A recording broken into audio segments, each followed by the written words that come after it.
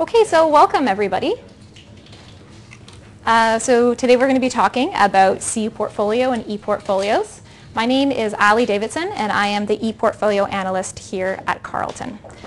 So we're going to be recording this session, just the screen and the audio that we might be using to share online afterwards. So if I repeat one of your questions, that's why. And please feel free at any point to ask me a question or throw up a hand. I really want this to be an interactive session, and so please feel free at any point to speak up. All right, so the agenda for today, we're just going to talk really the intro basics about what is an ePortfolio. Then we'll go into different types of ePortfolios, and I'll show you some examples of student ePortfolios. And then we'll talk about cuPortfolio, which is the technology we're using here at Carleton. And then we'll go into the hands-on session for the second part of this workshop. So to begin, what is an ePortfolio? So in its general sense, an ePortfolio is a collection of digital artifacts and reflections that provide evidence of a student's learning journey. So when you think about, that might be a bit of a mouthful, but generally it's an online space where students can add different pieces of work that they've done and then kind of get deeper into that work by reflecting on it and then showcasing that and sharing that portfolio with others. So one of the main features of an ePortfolio is that it's learner-centered. So the student has full control over what goes into their portfolio, and they are the ones who's creating the portfolio. They also have complete control over who gets to see the portfolio and how it's shared. And then I wanted to highlight the importance of an ePortfolio as a process and an ePortfolio as a product. So it's easy to think about what an ePortfolio product would look like, right? It would be something similar to a website that has lots of different student examples. But it is the process where the student learning is happening. So it's as a student is engaging in thinking about what they want to put into that ePortfolio and what that means to their learning experience, where they're going to be doing that deeper learning. So when I think about an ePortfolio, the first three words that come to mind, or the main words that come to mind, are collect, reflect, and connect. So collecting evidence of their learning, reflecting on what that learning experience was and what that meant, and then building connections between those individual learning experiences to have a greater sense of their education. So what are they collecting? They're collecting artifacts. So I just like to define this term because I'll use it a couple times throughout this workshop. So an artifact is any type of digital content that a student uploads to their ePortfolio. So that could be a Twitter feed, a blog feed, an image, a text field, a audio recording, YouTube, Prezi, it goes on and on. So if it's digital, you can add it to the ePortfolio. And then reflection. So reflection is central to the ePortfolio pedagogy. So when we think about encouraging students to get deeper into their learning and thinking about, what's going on here? I'll just say cancel because I don't know what that means. So yes, reflection is really central to an ePortfolio. I'm seeing that I don't know what's going on that screen, but that's okay. We'll just pay attention to this one up here. Okay, so in that reflection, it's promoting metacognitive thinking. So we're asking students, what did that learning experience mean to you? What was it that you learned from that? And where are you going from here, right? So really starting to think deeper into that. And then, of course, in that reflection, when they're thinking about what these learning experiences mean to them, it's encouraging students to better articulate their competencies. So what was it that I learned from writing that paper, right? So rather than just simply writing the paper, handing it in, and forgetting about it, getting into a deeper reflection about what it was, what the skills were that they built as they went through that assignment.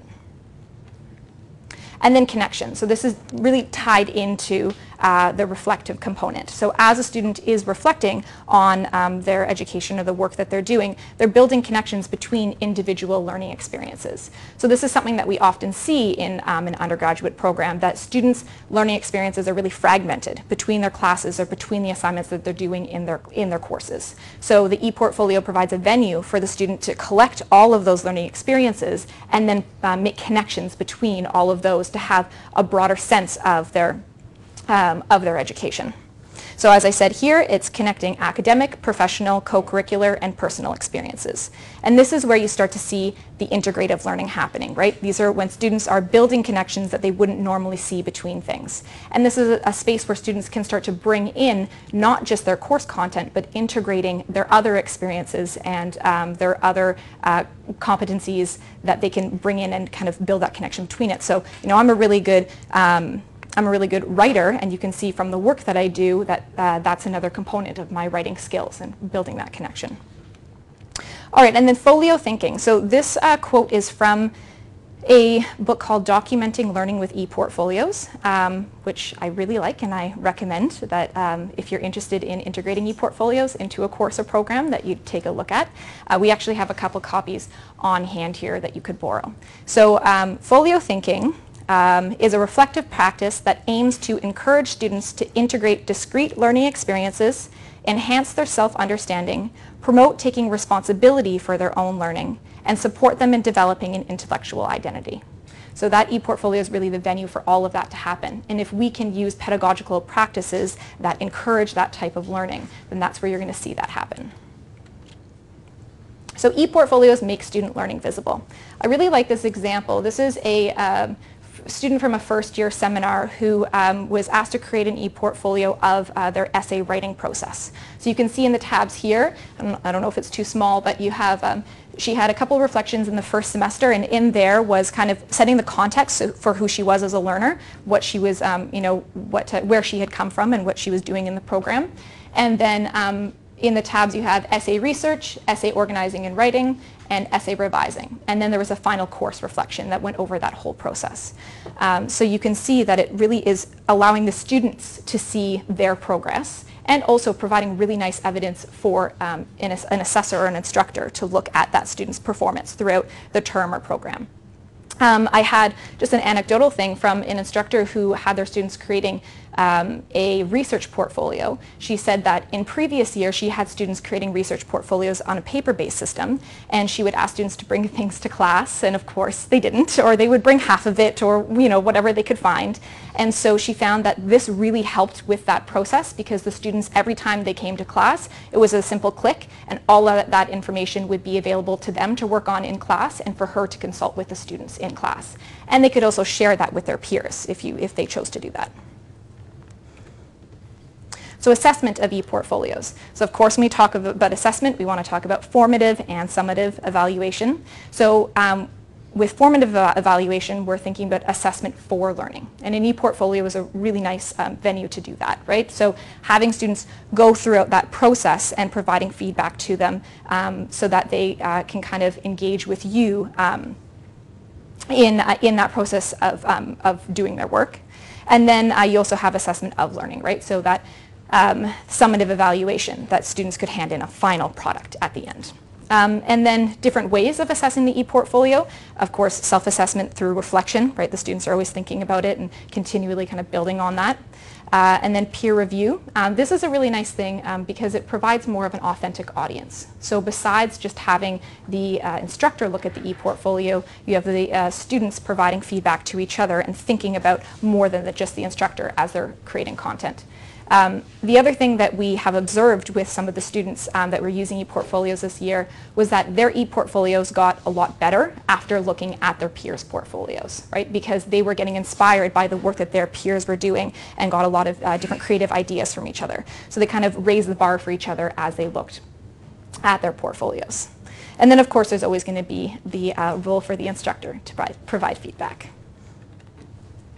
So just to further on this, thinking about implementing ePortfolios into a course or program, it's very important to allocate a grade to the ePortfolio. So I've had instructors come to me who think, I'm going to have the students do all of these different assignments and then they can put them into the portfolio at the end. So they'll have a nice kind of representation of all their learning experiences. And that's great, but make sure that there's something within the portfolio that they're getting grades for, because students have lots of different types of online spaces that they have to go on to for their learning, and this is not going to seem like something that they're going to want to do. So make sure that it's worth their while to go into the ePortfolio. And I mean, If you're doing the ePortfolio and there isn't a lot of grades for it, then maybe you have to go back and think about, is this the best tool for this course and my objective, right? And then as for formative evaluation, I was talking about that before. I'll give you an example of the importance of formative evaluation with an ePortfolio. So we had a larger class that used ePortfolios this past year, and the students were expected to write weekly reflections. But because of the size of the class, the TAs weren't able to grade weekly reflections. So what the students were told is, go ahead and post those in cuPortfolio, and then at the end of the year, we'll grade a couple of your assignments or your reflections and give you an overall grade for that.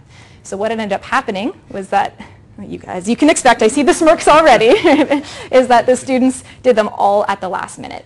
And so what went along with that is we asked feedback from students about how long it took to learn how to use the tool, and the average response was between 1 and 2 hours. So but there was a learning curve. You know, there is, and you'll experience that today, that you have to get a function and kind of a feel for it.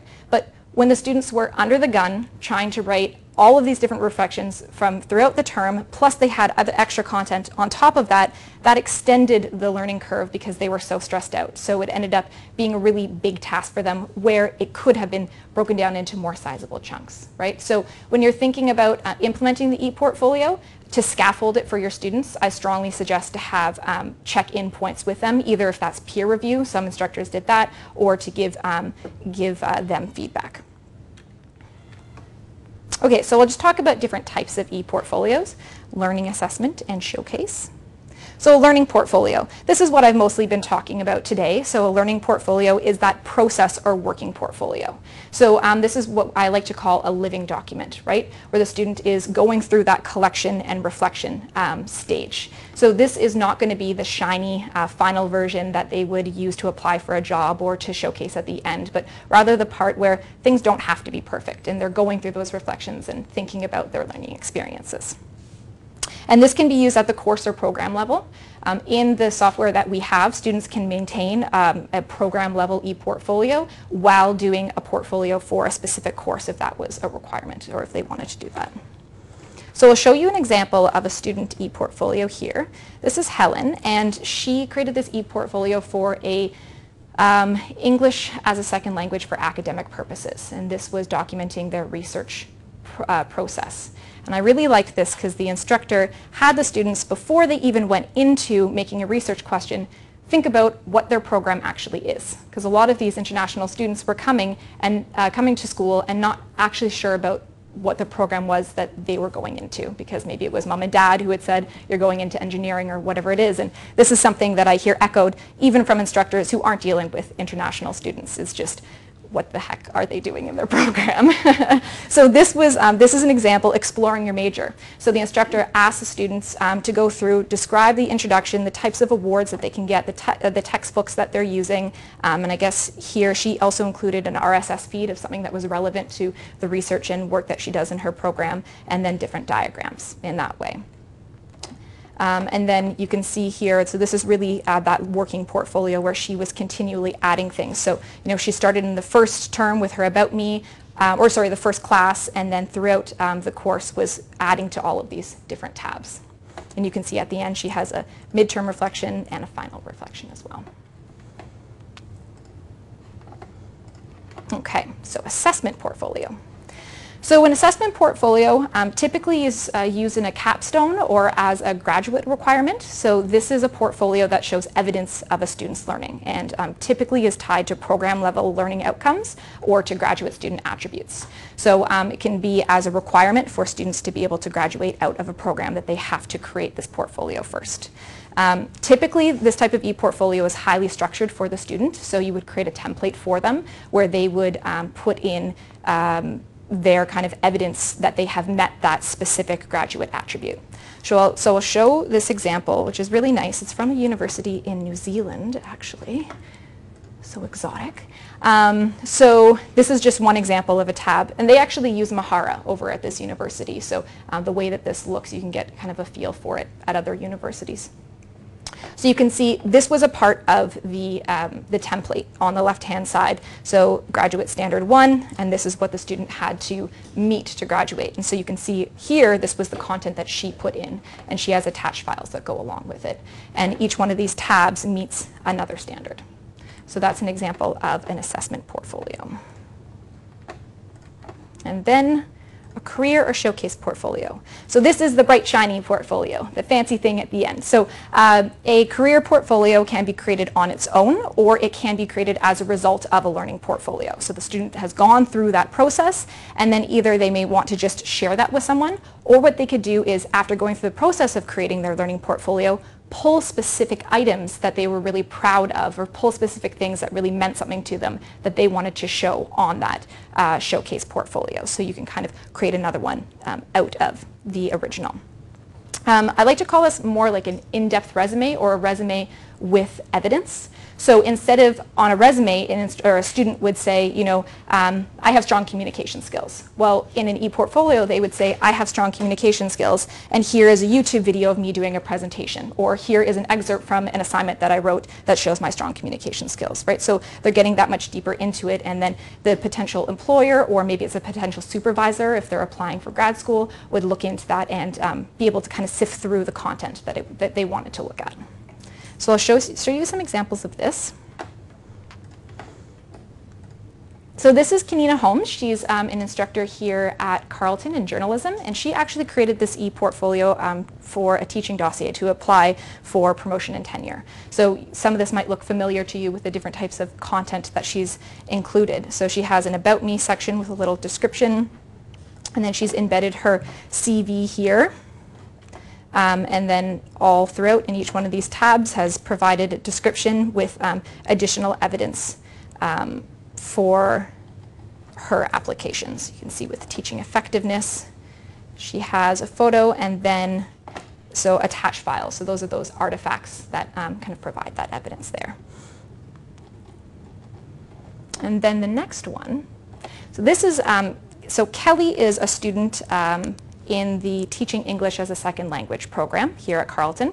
And this started out as a learning portfolio, but the instructor in the course had asked the students to think about potentially using this ePortfolio to apply for a job. So as a student was going through the process of creating this portfolio for the class, you know, they were encouraged to, you know, you might want to use it in the future. So, and you can see that Kelly has been very mindful of the audience of this and has spent a lot of time in her portfolio making it look really polished and professional. So she has here her About Me, and then her teaching philosophy, where she's used some eye-catching artifacts, a word cloud there. Then I really liked her teaching experience and material development pages, because she's done a nice job of integrating different types of artifacts into the text to really kind of bring some life to the portfolio. So again, attached files down there, and then same thing here with material development. And I'll show you her last page, Reflection on ePortfolio. I like this. Talk about metacognition, right? Reflecting on the process of reflecting in the ePortfolio. Down here, she has this photo, and she says, I took this photo this past fall from the locks at Carleton. I chose to include it because it symbolizes the process of looking back and reflecting on this past year. So I thought that was a really nice kind of finalized version of her ePortfolio at the end there. And then this is Jordan. So this is a student, a master's student in social work. And she created this portfolio again for a course. And it was, I think, integrating theory into practice. And the students were really given a lot of free rein on what they wanted to include here. And again, we're kind of told, this is your learning portfolio, you will be graded on it, but you know, the instructor had encouraged them to use it if they'd like to when applying for a job. So you can see she has her resume included there. And then she kind of hacked cuPortfolio and used images to create banners and that kind of stuff. She got really, really creative with it, that was, which was fun. So you can see she has lots of different embedded content there. And another one here. And then she, this is an audio file, and then she has links out to different articles on the work that she had done. And then a collaborative ePortfolio. So this is kind of on its side, but I really wanted to include it because it's a capability that we have with the technology here at Carleton.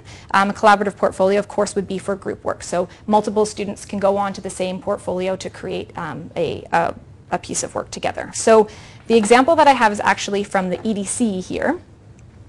So we got together here in this training room, I guess it was sometime this winter, and everybody brought a little description of themselves and a photo of themselves and some type of artifact to show the work that they've done, or show some type of work that they've done here. And then we all got together, went into the ePortfolio and added our content. And obviously you can see we had a lot of fun with it. So this is some of the administration girls here. So if I scroll down, you'll see, there's a photo and then a description. So each person had their own section that they added content to. So that's just one way that this collaborative ePortfolio was realized. This is the educational development team. Bunch of them. I'm sure you'll see some familiar names. And then Ed Tech. There you go. It's another photo of us. Not as fun as the admin people, but yeah. And there's me. And the last one we have instructional design. So you can see lots of different artifacts that were used in this one. Sorry, someone made the photo of themselves. Isn't that great? Isa's just so creative. So that was actually, this is something to think about when, if you're choosing to use cuPortfolio in a course. That was one thing that was interesting. We made sure that when we asked students to add photos, that we said, if you don't feel comfortable adding a photo of yourself, add something that represents you. So I've seen people, use boots. I thought this was great, her path of life and showing an example of it. Another one was a student who had actually another staff, I think, who had a bridge, kind of a bridge that looked, I think it was at their cottage or something like that. So just being mindful and inclusive, that allowing them to have an alternative if they don't feel comfortable posting a photo of themselves. Okay, so what is cuPortfolio? So you saw some examples of student ePortfolios on the platform. So cuPortfolio is Carleton's electronic portfolio software, and it's powered by Mahara, which is an open source software, and it's compatible with Moodle. So that was one of the reasons why we chose why we chose Mahara as the platform, because it does have that connection with Moodle. That to be said, it has not been enabled yet. And I can hear you all thinking, when is it going to be enabled? So just to describe the compatibilities, there's a couple different plugins. One of them is single sign-on. So when students log into CU Learn, they're immediately in cuPortfolio. They just have to click a link and be brought out there.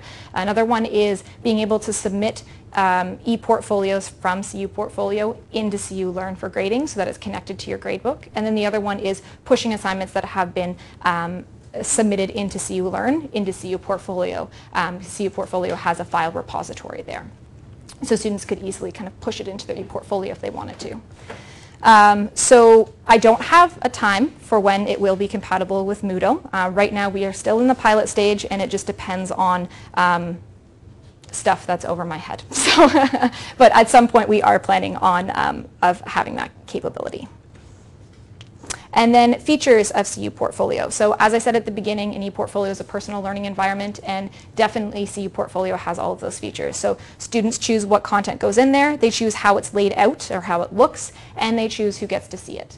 The default setting in cuPortfolio for any ePortfolio is private. So I said here it's a safety net, right? So students, I've seen other examples of people using WordPress or Wix or Weebly or something like that, but what's really nice about cuPortfolio is the default is private, and then they can choose to just share it with one person, just with their instructor or just with a couple peers until they feel that it's ready, and then they can go off and share it with more, or never share it with more if they don't want to, right? Protects your privacy as well, so all the data is hosted here at Carleton, so we're not using a third party to host any of the data, so when students upload content, it's staying here at home. Yeah, the shareability, they can share it with 1, 2, 7, 17 billion if they want to. So licensing and copyright. So this is a fun thing. This is one of the first times that students have been able to create content and then throw it out to the world through school, right? So this was a really curious and interesting thing going through. I visited all the classes that use cuPortfolio this year and did an intro session with them, and I would always come up to a slide like this and I would say, so who is familiar with copyright on the internet? And then it would be crickets. So this is an area of digital literacy that I have observed students don't have. And this ePortfolio is a really nice way of introducing that to students and engaging them in that conversation. And as I'm sure all of you can appreciate, this is a skill that everybody should have. Everybody is using the internet, everybody is creating content and sharing it. So this is a really nice opportunity to have that conversation with students. So I share with students a couple ways of finding content on the internet that is free to use. So finding things that are public domain or have a Creative Commons license. So for example, searching via Google to do a filter by license. I don't know if any of you have done that before, but it's really handy. I can show it to you afterwards if you'd like to see it. This is something that's nice if you're doing a PowerPoint presentation and you want to make sure that all of your content is free of copyright. You can search through it that way. And then there's a couple other different websites that have different free images that students can use. All right, and then cuPortfolio support. So this year I went through and created a website that includes videos, step-by-step videos, and step-by-step documents that students can follow and you can follow if you're doing anything on cuPortfolio.